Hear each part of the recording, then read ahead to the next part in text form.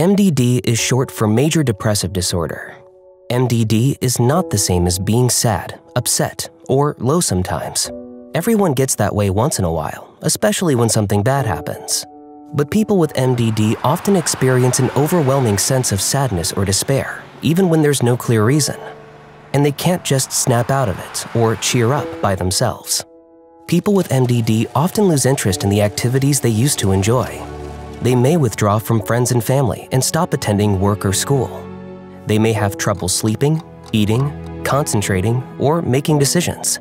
They may feel overly tired, weepy, and irritated, or experience unusual aches and pains.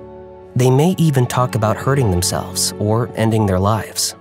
Remember, MDD is not anyone's fault. It is not a negative attitude, character flaw, or sign of weakness.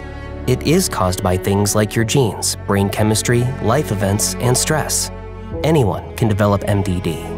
MDD is a serious condition, but with the right help, you can manage your symptoms, which may help you live a happy, more fulfilled life. If you think you or someone you know may have MDD, visit ADAA.org for free resources and use the Find Your Therapist tool to find support near you.